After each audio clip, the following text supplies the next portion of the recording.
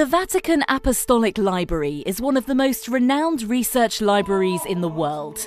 Over the course of centuries, the library's holdings have grown to contain a large collection of manuscript volumes, coins, and other valuables. As part of a renovation project, MOBOTIX was chosen to offer a sophisticated video surveillance system to deter theft of any part of the collection.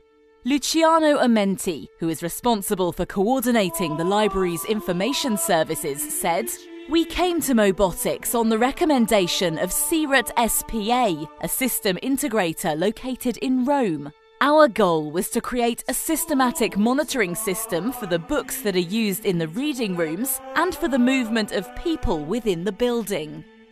A total of 70 MOBOTIX M12D cameras were installed at critical points in the library's reading rooms, exits, and storage areas. The MOBOTIX IP camera technology is combined with RFID, which is used both for identification cards and microchips integrated in the books. People can be linked to the volumes they have consulted, and their movements within the library can be monitored.